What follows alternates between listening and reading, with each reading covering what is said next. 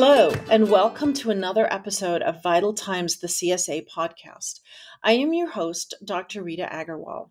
Today, we're going to continue talking about sexual and gender harassment and why it matters or should matter to everyone. I'm thrilled to be talking to three anesthesiologists with different backgrounds and areas of interest and expertise. Since my last podcast with Ms. Lautenberger, the author of the AAMC survey on sexual and gender harassment in academic medical institutions, which revealed that the highest levels of harassment were reported by departments of anesthesiology, there have been additional articles that reveal anesthesiologists have a higher incidence of burnout or burnout type symptoms than other departments and a higher incidence of intention to leave their current institution. Intention to leave an institution was associated with more career dissatisfaction and was more common in women. In the AAMC survey, those faculty members, both male and female, who reported harassment had a lower morale, less engagement and trust in the institution, less satisfaction with their work, and were more likely to want to leave. Since recruiting new faculty is costly and time-consuming, it seems prudent to look for ways to retain current faculty and optimize their ability to grow and thrive. Harassment is only one part of a workplace culture that may be unwelcoming to some and hostile to others, but it is a very important part of that. And I am thrilled to have three distinguished guests to help us understand why it is important for all of us to combat gender and sexual harassment and to discuss opportunities and possibilities to make changes in local, institutional, and national policies. Dr. Sydney Thomson is the chair of the CSA's Women in Anesthesia Committee and the CSA's director for District 3, which includes Santa Clara County and extends east into the Central Valley and includes Stanford, where Dr. Burgart and I are. Dr. Christine Doyle is the current ASA director representing the CSA to the National Society. She's a past president of the CSA and a member of the ASA's Ad Hoc Committee on Harassment, Incivility, and Disrespect. She is also a vice president for external affairs for the Santa Clara County Medical Association. Dr. Alyssa Burgart is the medical director and chair of bioethics at Stanford Medicine Children's Health. She is a member of the ASA Committee on Bioethics, and this spring she will be teaching 1 in 5 the law and politics and policy of campus sexual assault. We know harassment occurs. Today, we want to focus on what individuals, groups, divisions, departments, and more particularly institutions and organizations can do about harassment of any kind in the workplace. Welcome, Drs. Doyle, Burgart, and Thomson. I'm going to start with Dr. Thomson. Can you give us a little background about how you and the CSA Women's Committee got interested in advocating for change in anesthesiology? Thank you very much, Dr. Agarwal, and it's a pleasure to be here today to speak about this issue. Just a little quick history leading up to our creation in the CSA. In 2017, the Me Too movement exploded during the Women's March in DC, and over 12 million women tweeted that they experienced harassment. And then quickly followed a consensus study report in 2018. The National Academy of Sciences, Engineering, and Medicine published their research based on trying to find out why, with all the efforts being done to promote women in the STEM fields, that they were failing and they weren't seeing an increase in numbers as they expected. And what they found in their publication, Sexual Harassment of Women, Climate and Consequences in Academic Science, Engineering, and Medicine, that women were often being bullied, they were being harassed to the point that they either quit the field entirely, and if they did choose to remain in the field, their ability to advance and contribute was hampered, either from being directly harassed or working in an environment of ambient harassment. Basically, harassment was accepted. It was part of the culture. And many experienced retaliation and betrayal from formally trying to report episodes of harassment. And when you looked at these three sciences, medicine had the highest percentage of gender and sexual harassment. So, as we moved along in the CSA, there was a recognition that there was a gender shift in medicine, yet women were underrepresented in leadership positions across practices in the state of California and nationally, and especially in our state and national professional societies. And workplace shortages were starting to become more common, and recruitment and retention was becoming more difficult. And it became utterly clear when the pandemic hit in March of 2020 that there was a disproportionate burden placed on women anesthesiologists, especially dealing with work and family and caretaking responsibilities and suddenly homeschooling and increased financial insecurities. And coupled with all these stresses, there seemed to be an explosion of burnout and, unfortunately, an increase in suicide in women physicians in general.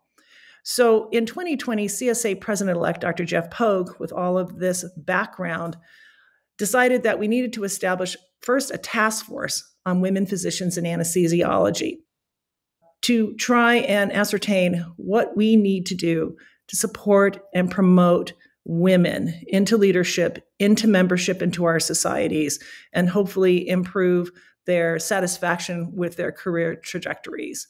And within a year, we became a standing committee because really what we found is women, not only did they need leadership skill opportunities, they lacked opportunities for significant sponsorship and mentorship in order to promote them in their fields.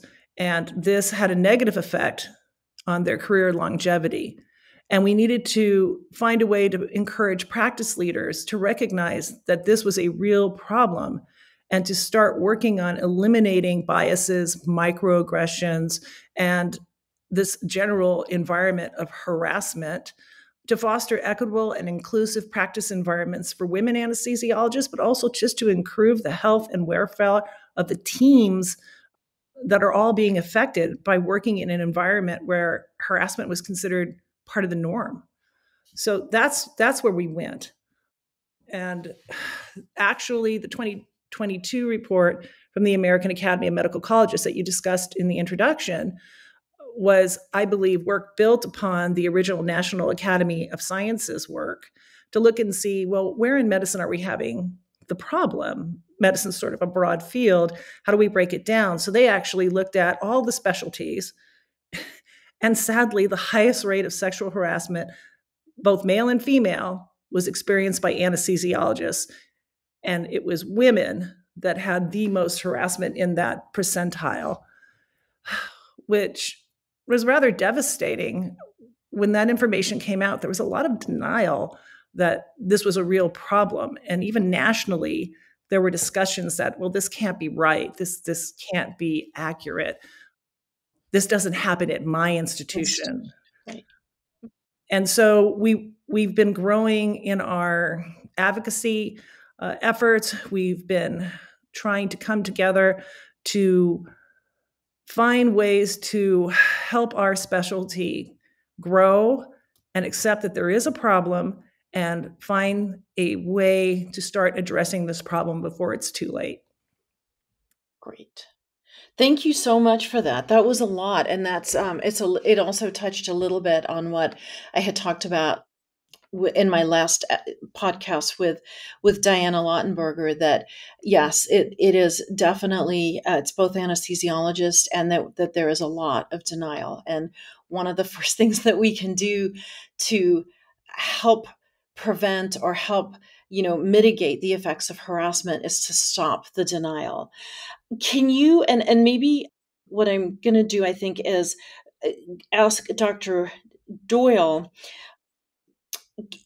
if you identify issues in your local, regional, or national organization, what advice would you give people, or how did you go about addressing these issues on a local and a national level? And I'll ask Dr. Doyle, fully acknowledging that both Drs. Burgart and Dr. Thomson were very involved in this process, both at the CSA and the ASA level. So thank you. One of the hardest things for all of us, but especially for women, is to figure out how the systems work. And whether that's your hospital system, your group, or the CSA or ASA, your professional societies. And I've been doing this long enough, started as a resident, that I do understand how the systems work. And I often coach people through the process. And the key really is that none of us should be working alone for these kinds of things. You need to have a coalition of like-minded people. And so this really came to a head with the leak of the Dobbs decision before it actually came out. And a group of us were very concerned about the implications of that for ourselves as women and for ourselves as physicians who care for women. Most of us do a fair amount of OB-related work. And really trying to figure out what should we collectively as a state or national association be doing or saying or planning. And when the Dobbs decision was actually finally released on that Friday in June, end of May, I guess, in any case, ACOG's statement was released before the end of the day. SOAP's statement was released before the end of the day. The ACS had a statement that was released before the end of the day. That's the American College of Surgeons. The American College of Surgeons, yes. There was no statement from the American Society of Anesthesiologists. And I reached out to the staff who would have been in charge of such a statement and was told that there were no plans to release a statement. And I thought that was a mistake. And I talked to Dr. Thomson and I talked to several other folks. And we actually had a regularly scheduled CSA women's meeting the following Monday. And so we transitioned that from a committee meeting to a meeting of several of us from across the country involved in these kinds of things, and committees that would be expected to be involved in such a decision from the part of the ASA. So we had representation from the Committee on Obstetrical Anesthesia, from the Committee on Wellbeing, from the Committee on Young Physicians, from the Committee on Bioethics. And we invited the then president and president-elect of the ASA and two of the senior officers from the CSA to join us. And it became very evident that the then in-office leadership did not want to do anything. And we basically, because we were a coalition of mostly women from across the country, said that that was not an acceptable solution and that they needed to make a statement. And we gave them a time limit. Time limits are good. Deadlines are good. And they made a statement. And then they sort of doubled down and made it worse. And it became evident that the way we were going to deal with this was not going to be with individuals, but was going to be with dealing with the organization as a whole and with the committee structure of the ASA. And so that led to us creating 6 different resolutions that dealt with the annual meeting, that dealt with a revised statement, that dealt with looking at this going forward and creating the ad hoc committee on harassment, incivility, and disrespect, and getting more people involved.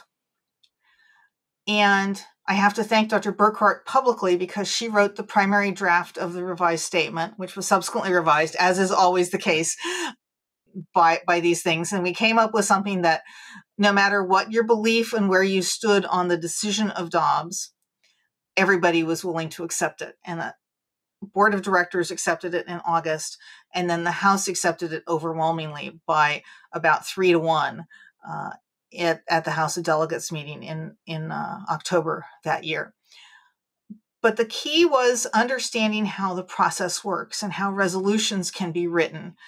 And it is rare that a resolution comes from individuals at the ASA level. It is common at the CSA level. And we brought out 5 resolutions with individual names on them, and one came from multiple committees. The Ad Hoc Committee on Harassment was from academic medicine, driven in part by the AAMC report, as well as Committee on Young Physicians and the Committee on Wellbeing. And their chairs brought that forward.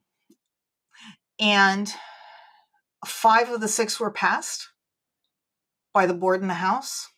The one that was not passed was dealing with specific issues at the annual meeting in 2022. And at the time we submitted it, between that time and the time we voted on it at the August board, many of the things we had asked for were suddenly now available for the annual meeting. So we can't tell if they were going to do it without our push, but they did it for us. And so then the need for the resolution really wasn't there. It was a very intense, about 2-week period while we were writing these and getting these going. We found a lot of new friends, became from across the country. I had not met Dr. Burgart before all of this happened. I've known Dr. Thomson and Dr. Agarwal for several years. I met new friends from the East Coast, from the Deep South, from the Northeast, from the upper, Northwest territories. I met more people through all of this than I've met in many of the years that I've worked with ASA as an officer and whatnot. And what I really think and want to emphasize is that a group of us together are always stronger than any one of us individually. And it's an exponential thing. It's not 1 + 1 = 2. It's 1 + 1 = 3. And you get 6 of us together and we are worth 10 or 20. And so understanding how that works. And so my advice for other folks is, if you have an issue like this, reach out to your colleagues, talk to people about it. And they may not agree with you completely, but the disagreement is also valuable, because you learn how to rephrase things. You learn how to what's going to trip you up and make it not happen at all. Yeah. I know that the then president did not expect our resolution to go through, and he definitely didn't expect it to go through with the margin that it went through with. But the membership is changing, and we are all realizing that this is very important. And this is not necessarily the end of what's going to be happening, depending on what we see coming through the courts or through the associations or through anything else. So this is how you get your organizations engaged. It's never going to be a solo job. You've got to have everybody involved. Right. Well, thank you very much for that. I will probably circle back to a little bit more about the actual nitty-gritty of the process, because I think for those who've never done this, which I hadn't until I met all of you, that there's a lot in there to unpack, which we're not going to get to all of it today. But I would like to bring in Dr. Burgart and talk about what she's been doing, and some of the work that she's been doing at Stanford to address issues around harassment. And then maybe if we have time, we'll circle back more to the specifics on what a resolution even is and how you go about, like, writing one, submitting one, etc. But Dr. Burgart. Thank you so much for having me. And it was really awesome just now listening to Dr. Doyle really take me back to that super exciting time when I learned how so many of these issues work, how you can actually get things done. Truly having mentors like the people on this call to help me understand the mechanics. I feel like it really enhanced my professional development. So anybody who's listening, you need friends who know what they're doing so that you can understand how to make effective change. And then you get to make a bunch of cool friends along the way, which is awesome. So like most women, I have been sexually harassed in pretty much every job I've ever had. I cannot think of a job that I was not harassed in. And anesthesiology is unfortunately no different. And the data demonstrates that my experiences being harassed as an anesthesiologist are simply not unique. They are still the norm, despite how far folks may believe they're going. And as a bioethicist, I also tend to be the person that when people have a problem that they're not sure what to do with, they tend to come and see me confidentially to try to understand what their options are. And so since becoming a faculty member at Stanford, I've really had to become more of an expert on the systems that work here, and not just things like Title IX, but human resources. Stanford's a huge organization, so there's actually multiple different groups that you have to understand. And so quite a few people have come to me with their concerns about being sexually harassed at work. And I do also want to just kind of make sure that we're all thinking about the same things. We're talking about sex-based harassment, and sex-based harassment includes sexual harassment, includes sexual violence, and it includes gender-based harassment. And so those also include things related, for example, to pregnancy harassment, things related to lactation. These are all issues that are coming up in anesthesiology. And of course, for our colleagues who, identify as LGBTQ, these are all issues that are very much interrelated. And we would have to parse out this data, and I'd be very curious to hear what Ms. Lautenberg would say. But a lot of men in anesthesiology have reported that they too have experienced harassment. And my guess is that probably quite a few of those folks are folks who identify as LGBTQ, because we know that population experiences a great deal more harassment than others, and that includes amongst women. And so, just to answer that question, sorry, really quickly, they didn't look at that specifically. So they did not do that. They didn't. And I looked. To confirm what you said, a lot of what they're looking at is not specifically like the sexual harassment of, hey, if you sleep with me, I'll give you this great grade. It's a lot of the gender-based, put downs and, oh, all women are, or all men are, or whatever, whatever the theory is. So just to confirm exactly what you're saying, that it's a lot of this is gender-based harassment, and it's not the out and out. So I think Dr. Thomson said a lot of departments and a lot of denial around, this doesn't happen in my department, this is never a problem in my department. Well, the bottom line is it was over 50% of women who reported it, and it was about close to 25% of men who reported it. So yes, it does happen in your departments or your groups and practices. And part of what I want to make the connection for is I think that, for example, in California, we have required sexual harassment training. You have to go through 2 hours. It's mandated by the state. But the reality is that a lot of this training does not necessarily, people are pretty clear that, oh, I'm not supposed to touch people. I'm not supposed to offer sex for reimbursement. I'm not supposed to do those sorts of things. So the most obvious egregious things, people are like, well, of course I'm not doing those. But when we don't take all of those other ways that people are harassed seriously, if we don't take into account the nuance, then of course you have leaders in organizations, the vast majority of whom are men, who have never experienced these things. They don't have any idea what you're talking about. It never happens to them. If they don't see it, they don't experience, how can it possibly be real? And what's such a huge challenge is the reality is that women still live a very different experience.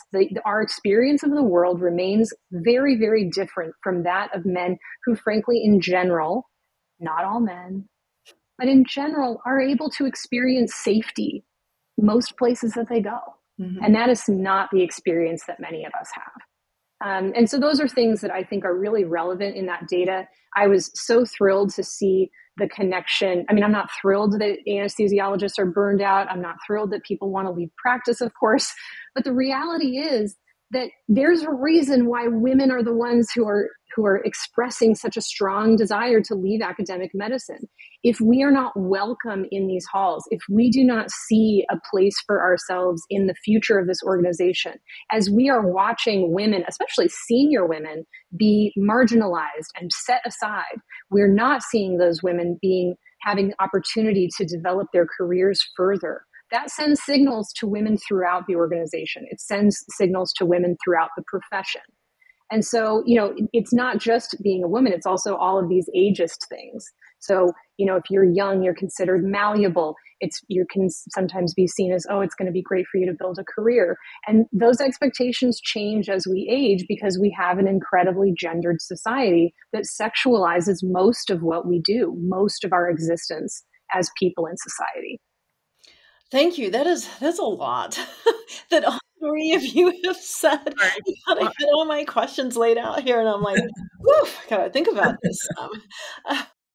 So, and this is really a question for all 3 of you, and that is, the first is, and I know, and I've heard all 3 of you say this is not an individual problem, and it should never be an individual problem. And if you're the person being harassed, it should not be up to you to make the changes. Or if you're the person who's been talked to, who's been confided in by the person who's been harassed, it should not be just up to you to make changes. So I think, and I know Dr. Doyle addressed it a little bit with the resolution thing. So I'm going to circle back a little bit to that. But before we even get there, I think the question that I have really is how do you recognize when there is a problem? Because honestly, I'm in the same department as Dr. Burgart, and I didn't recognize some of the things that were happening in the same way that she did. That may be partly because I am older and I'm used to so much quite frankly, garbage that's come our way because we just, when Dr. Thomson, Dr. Doyle, and I are of similar generations, when we started medical school, we didn't really have an opportunity or a voice to object to some of the things we were exposed to. So some of it may be my own experience in that I expect it, and so it doesn't phase me. It's not that it doesn't phase me. It doesn't alert me in the way it should. And maybe that's more the issue, is that it doesn't alert me in the way it should. So how do we as individuals recognize that there's problems and then figure out how to bring in other people who can help us make changes? And I'll start with Dr. Burgart and then Rita, I want to name what you have just talked about, which is how gender harassment, sex-based harassment, it is the water that we swim in. Yeah. We are surrounded by this all the time. It's not just you. And I was harassed throughout my residency too. And guess what? There was no way that anyone was going to do anything about that. Absolutely not. To be seen as a complainer, to be seen as a difficult woman, to marginalize my own career and my own future, even if it was in the service of my safety, absolutely not. And so for me, a big part of my development as a faculty member is, because I'm an ethicist, I hold myself to a different standard to evaluate the water that we're swimming in, and trying to draw attention to it and trying to name the things that we are experiencing so that other people can see them. And so certainly there is some of it that is generational, because throughout your foundational career, time in your career, it was simply anathema to even just mention it. Right. When there were so few women around. So there's a couple of things that I think are really useful for folks to understand in terms of understanding what the definitions are of sexual harassment, of sex-based violence. Doing a little self-education is always really helpful. One of the things I think is really useful to recognize, there's a concept that was defined by Dr. Jennifer Freyd that's called DARVO, D-A-R-V-O. I wrote about it in an ASA monitor with Dr. Stephen Bradley. And DARVO stands for Deny, Attack, Reverse, Victim, and Offender. And what that acronym is to help you understand is how, for example, if I am being harassed by a person, that person, in defending themselves, may actually make their defense that I'm actually the one who did something wrong. They are themselves the victim, and I'm actually the bad person. And you're going to start noticing it more now that I've told you about it. It is very highly utilized by, it's very highly utilized by folks who are perpetrators of sexual assault. And we certainly see it in sexual harassment as well. The kind of cousin of that, a different version, is actually institutional DARVO, where it's not actually just the person who's doing it to you, it's actually your employer. It's the organization that is supposed to care about you and protect you. When an organization actually participates in that deny, attack, reverse, victim, and offender, who says, oh no, you're actually the problem, you're the issue. So I think recognizing that both in individual interactions as well as in organizations is an incredibly valuable tool to really that whole naming and claiming of what it is that's going on. Also, a resource from Dr. Jennifer Freyd that I strongly recommend folks check out is called the Center for Institutional Courage. It actually has a stepwise, 10 steps for you to take as an organization to ensure that your organization is supporting colleagues, is doing the right thing. If we want to have morally upstanding and morally strong organizations, we need to mean what we say and say what we mean. And if we're going to say, in our mission statement, how we care about diversity and we care about workplace safety and we care about psychological safety, well, guess what? Put your money where your mouth is and invest in those things in your organization as you build it. For the listeners, I am actually going to write a summary, but more of an essay on our conversation. And I will try and include some of the resources that others have mentioned in that. So that will be in the CSA online first around the same time that this podcast is released. So hopefully if people are interested, they can find that. Dr. Doyle, what would you say? What would your advice be? So one of the things that we're looking at with the ad hoc committee on harassment and civility and disrespect, and I will say the original task was just to create an ad hoc committee on harassment. And we specified members from several different other committees within the ASA. So we have representatives from ethics, from women, from well-being, from young physicians, etc.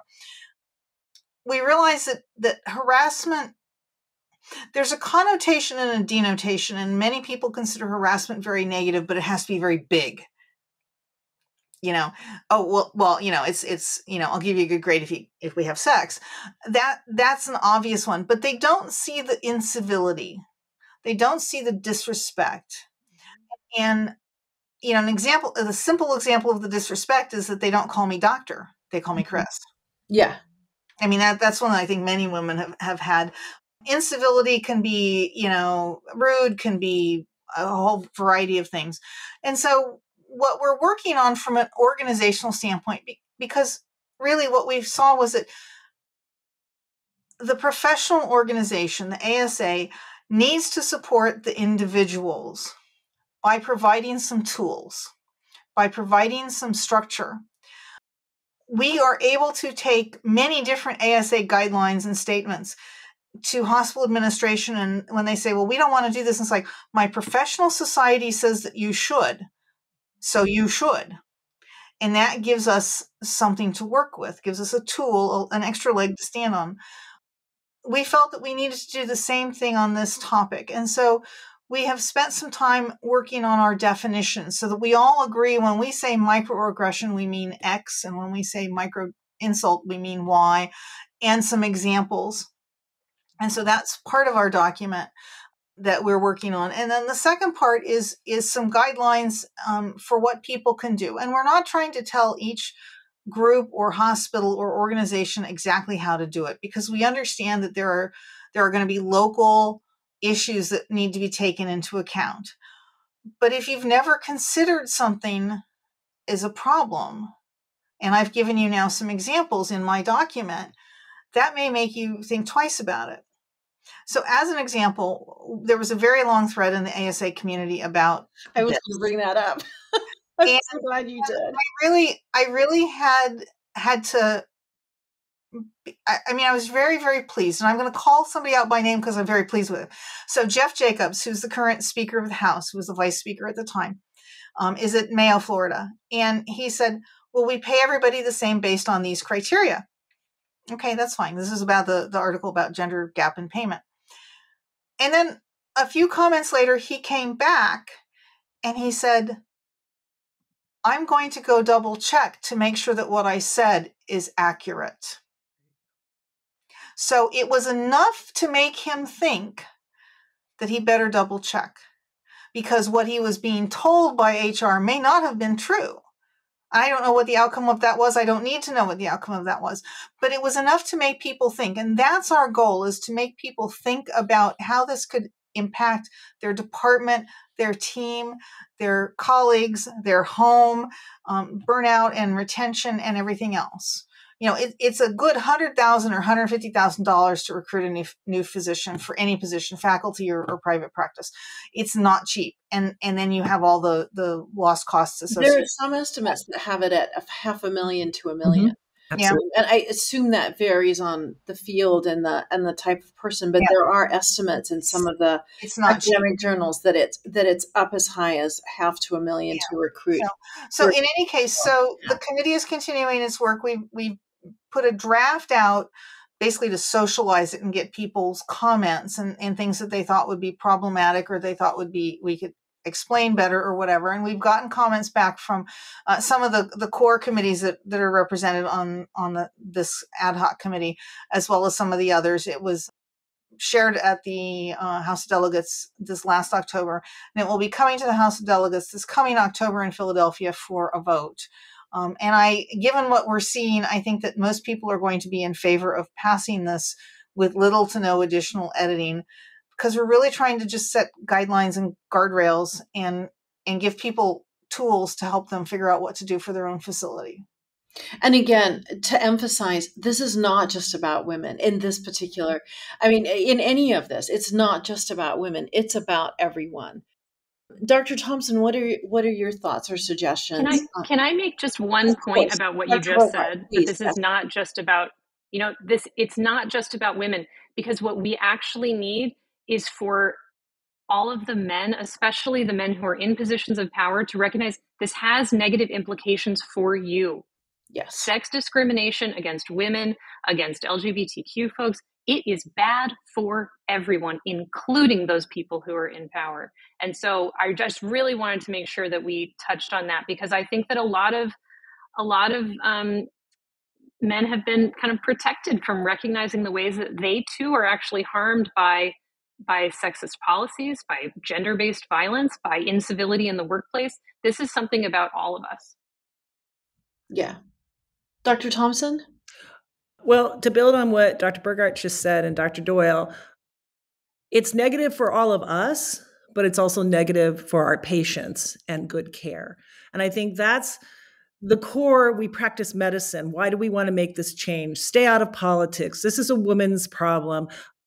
Maybe they're not suited for this job. I'm in my 60s, so I grew up, as you say, swam in this water, and it was the air that we breathed, basically. But when you look at the effectiveness of teams, because you don't work alone. The surgeon doesn't work by himself. His outcomes aren't just based on his skill with a knife. There's a whole team of people taking care of this patient, the anesthesiologists, the techs, the nurses, the support staff, the recovery staff, et cetera. And if you have an environment that's incivility is a nice word, I'll still say toxic. If you have a toxic environment, people are not focused on giving the best care possible. People are not communicating well enough amongst themselves to call out if there is a problem, because they already live in fear and don't want to interact in that environment. And you don't just lose physicians, you also lose the staff that helps support the work that we do. So when we look at shortages in healthcare, yes, we have a major shortage of anesthesiologists, we have a major shortage of physicians, especially women, but we also have a major shortage of support staff that help us do our job well and help us take really good care of our patients.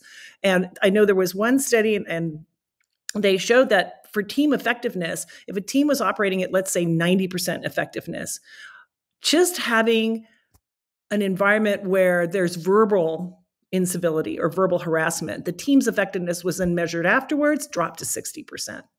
Do you want to be a patient being taken care of in an environment where team members can't work collegially together to promote your best outcome as an individual? And as Dr. Doyle said, yes, when you're dealing with administrators, and I come from private practice, so I apologize, I'm a little bit jaded, but everything comes down to the money. Okay, it just is. So if you want anything done in a hospital to improve safety or improve your environment, you have to show them how it either makes money for them or saves money for them and improves efficiencies. So we also need to learn how to talk like in the language where a CFO would understand, because they can't see dollars coming in, and they see dollars coming in and dollars coming out. So if you make these changes, that's costing me money, okay? In training, whatever, I'm upsetting what we used to call rainmakers. People who brought a lot of money to the institution seemed to get away with a lot more than people who weren't as powerful. And again, it came down to economics.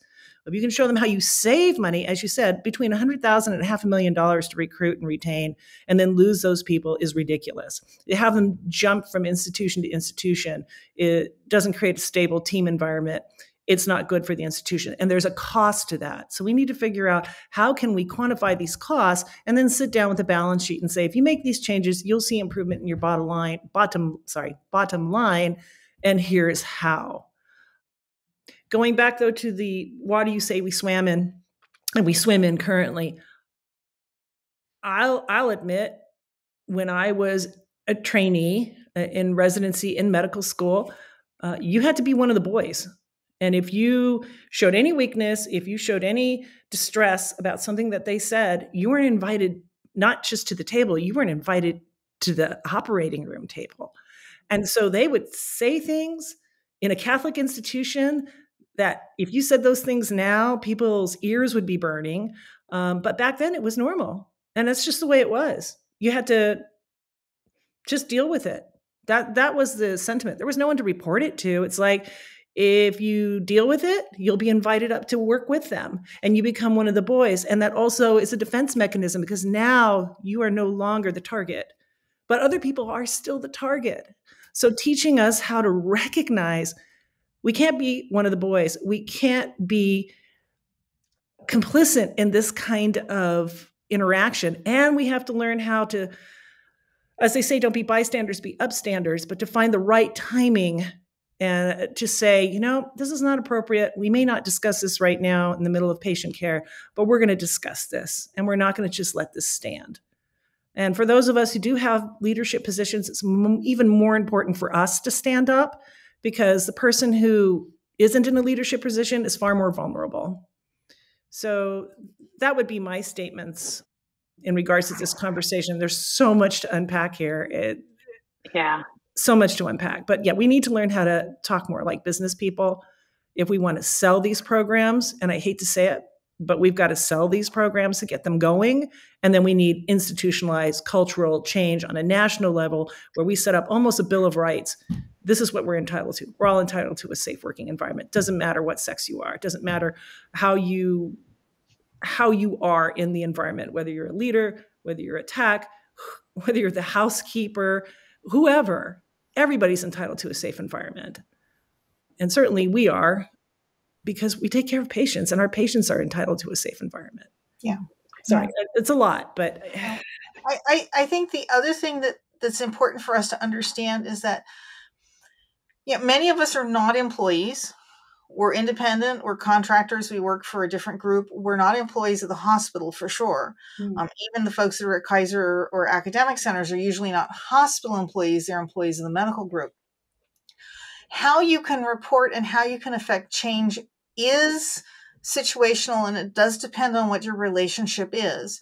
And it's very difficult if you're a contracted physician at a private practice hospital to deal with things because HR is not in your path. You don't deal with HR. So that doesn't help you.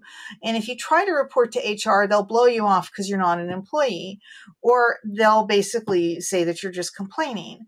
And so having an alternate source to talk to and report to, whether it's through CSA or ASA or a committee or just, a group of friends that you can vent to, but then also can give you some feedback is really helpful. And that's the other thing that we're really talking about with this ASA ad hoc committee is to come up with a toolkit to give people.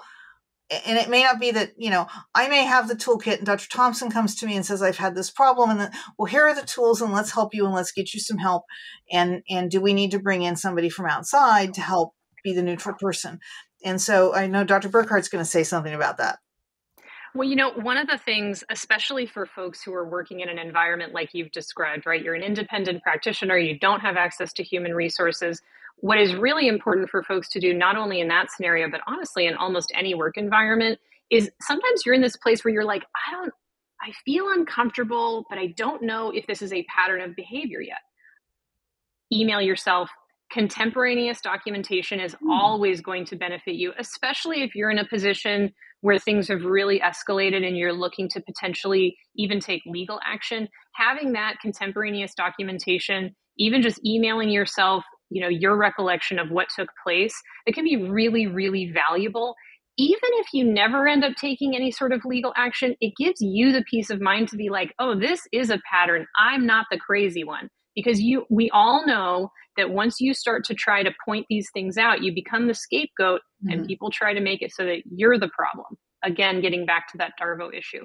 So I would just say, always have in your back pocket, even if you just do a little bit of contemporaneous documentation, it gives you reference, it gives you evidence for later on. Should you need to get legal advice or advice from other factors, it's going to help you in terms of kind of understanding your situation, even for your own benefit. Mhm. Dr. Burgart, I wanted to ask you one quick question. We're getting on in time, and I don't want to take too much longer because I want to be respectful of everyone's time. But what you're at a place like Stanford, which is a big institution and very committed to many efforts to try and improve student faculty life. What are there some specific things that you are working on with the groups at Stanford to try and address the issue, other than the course, which looks fascinating, by the way, on sexual harassment? And is that for undergrads, or is that a medical school level course? That's an undergraduate. It's an It's an undergraduate undergraduate course. class, which is great. Yeah. So, are there any other specific things that you are doing, want to be doing, have your like aspirational goal of, I would love to be doing this, now in order to affect this kind of change? Yeah. So anything you could share on your work there? Yeah, my dream project that I really want to get going is to work with the folks at Vanderbilt who collect, really national level data on patient complaints and complaints from coworkers. I want to analyze that data, and I want to look at sensitive medical exams that patients are experiencing, because I have a strong suspicion that we will see similar patterns to other behavioral issues that we've seen in that data related to physician behavior. One of the issues that I speak nationally about is physician sexual assault. So physicians who sexually assault their patients. It's an immense violation, of course, of our patients. And there's a lot of data demonstrating, if people are assaulting their patients, they're probably also assaulting people in the hospital. So being that recognition that these are all related issues, they're all incredibly important. For myself, it's not a secret. I've posted about it on social media. I've given public talks about it. I was publicly sexually harassed at an event at my place of work by another anesthesiologist, and it was something that was witnessed by a lot of people. And I felt that I was in a position in my career that I had enough social cachet within my group, that I had enough strong relationships across the organization, that I was able to say, I insist on a safe workplace. I demand a safe workplace, and this needs to be addressed. That's not something that every single person is going to feel comfortable or safe to do, to these points that, that all three of you have really brought up about your own experiences. I'm really fortunate that when I went to the leadership in my group, they listened. We need leaders that we can actually push to do the things that are important, to do the hard things. We need to, so it's one thing if you say, oh, we want our leaders to be brave. Well, guess what? If you're not there to demand that they be brave, to say, I'm looking to you, our group is looking to you to be a leader, show our group what leadership looks like. That's a really powerful message for a leader. I think our leaders want to do good work. They want to have a community that is able to function. They don't want anesthesiologists quitting the group and leaving. They don't want to have to create more costs that require recruiting more people and training more people. And when you get to that issue about the bottom line, it helps when we push our leaders to say, hey, this is what leadership would look like. Are you ready to do that? Are you ready to be brave? Are you ready to be courageous? That's an incredibly powerful message. The other thing I think is really important, I wish we didn't need whisper networks. I wish that it wasn't necessary for us to just like whisper to each other about who the baddies are. But the reality is that those are things that you can do every day in your practice that can actually help to protect other people in the environment. You may or may not be able to get somebody out of the organization who's doing creepy things, who's sexually harassing people in the group, but by actually talking about it amongst each other and saying, hey, that's not okay. I saw what happened. Are you okay? If I see him talking to you again, I'm going to come and I'm going to interrupt. Is that okay? There are things that we can do to support each other. So that sort of pro-social gossip remains really, really valuable. I don't see that going away anytime soon. You asked me about what work I was doing. I'm really focused on my class. I love teaching this class. I'm just so blessed that Professor Michelle Dauber, who came up with it, invited me to co-teach it last year, and I'm taking it over. It's an incredible privilege to be able to work with a lot of young undergraduate students who are learning about sexual assault on college campuses because it's a huge issue.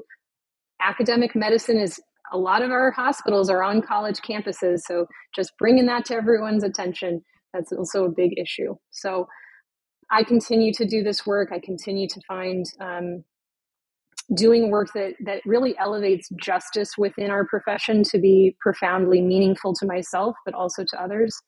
And I actually I have a paper that just came out today with Dr. Caitlin Sutton, who's in Texas, another one of our friends.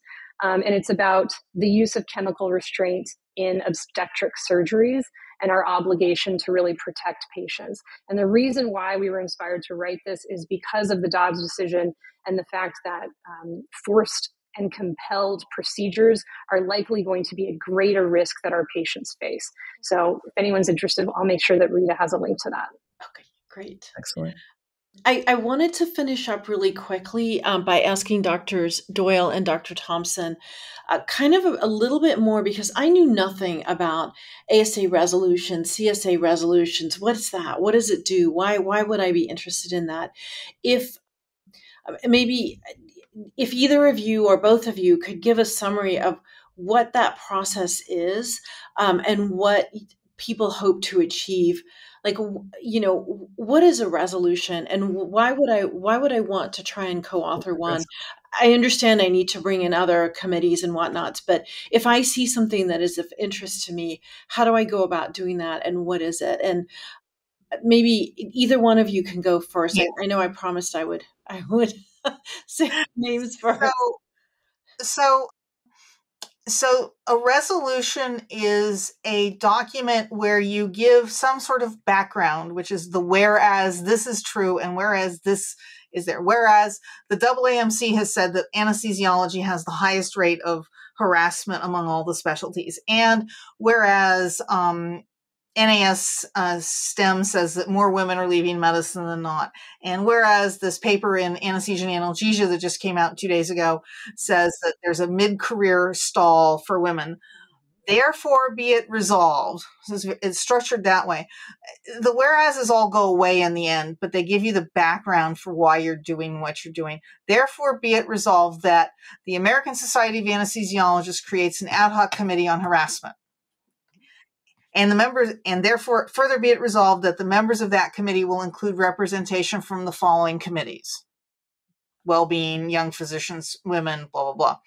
That essentially is the sort of resolution we wrote to get the ad hoc committee created. But that's the typical sort of thing you're doing. You see a problem, you explain what the background is, why you think it's a problem, and then you ask for something to be done. And the something can be create a committee. Something can be write a white paper or a guideline. And you don't have to necessarily do it right then and there. You can send this to the appropriate committee to write a guideline. That would be a perfectly acceptable resolution, the resolved thing. One of the others that we had was to foster remote participation in the annual meeting. Not just limited to COVID and pandemic related issues, but to foster that. And so we actually, based in part on what happened to a young physician at an annual meeting, that the ASA staff be instructed to research technological solutions that would allow for remote participation in meetings, to facilitate and have a consistent, transparent policy about how remote participation would or would not be allowed. And if it was not going to be allowed, then it was not going to be allowed for anybody. Didn't matter who you were, or it was going to be allowed for everybody, or there were going to be criteria you had to meet that would be clearly defined. And so it wouldn't be ad hoc. For clarification, you're talking in that situation about presenters, not for the audience members. Right? Yes, for presenters. Yeah, that's correct.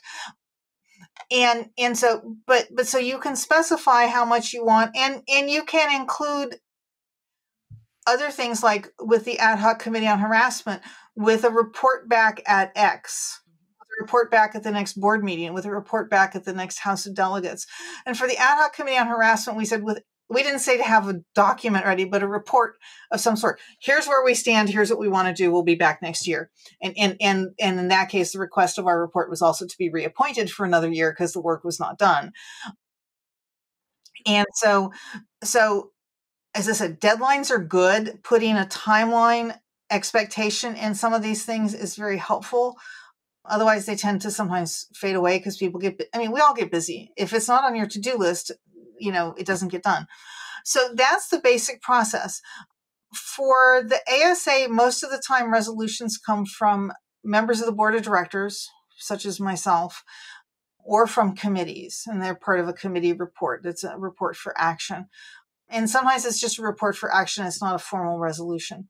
For the CSA, most resolutions come from individuals, and they are most often 2 or 3 individuals who somebody reaches out, who else would be interested in helping to write it and co-author it. Talk about the pros and cons, figure out, whereas this is a good thing, but whereas this is a bad thing. And so resolve, we think we should do this. There are lots of different ways you can do it.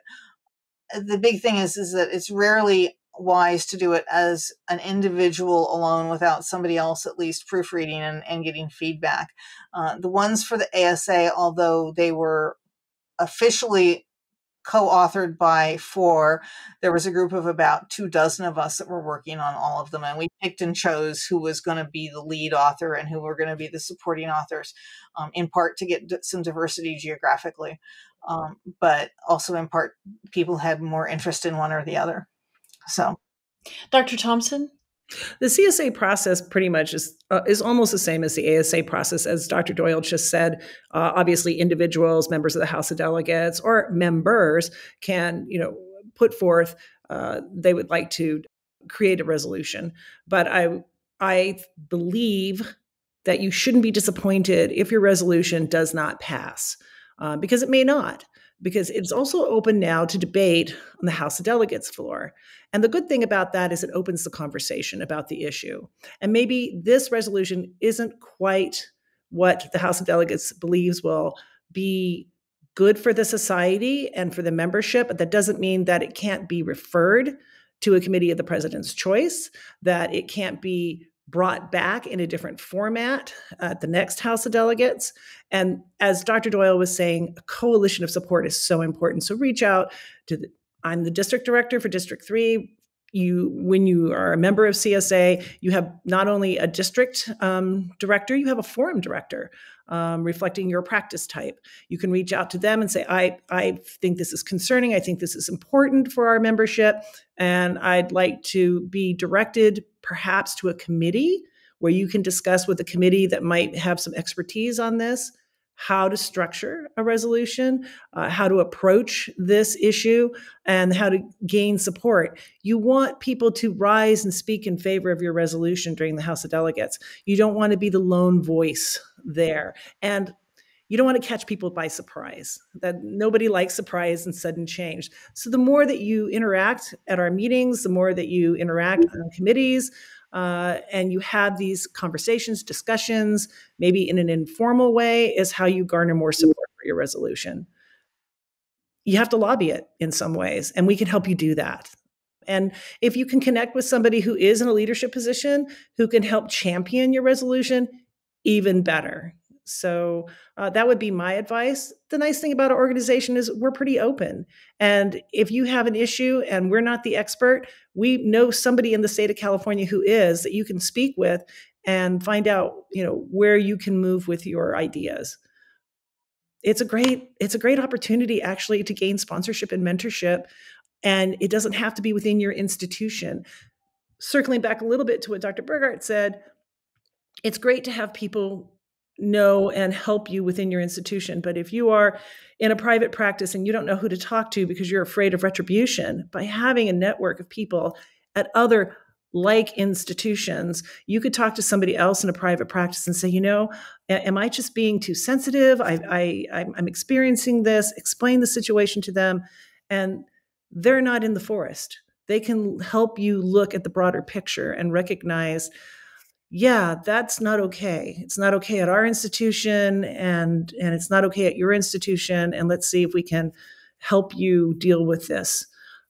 So being a member of your professional society, I think, is so important because it just gives you that support.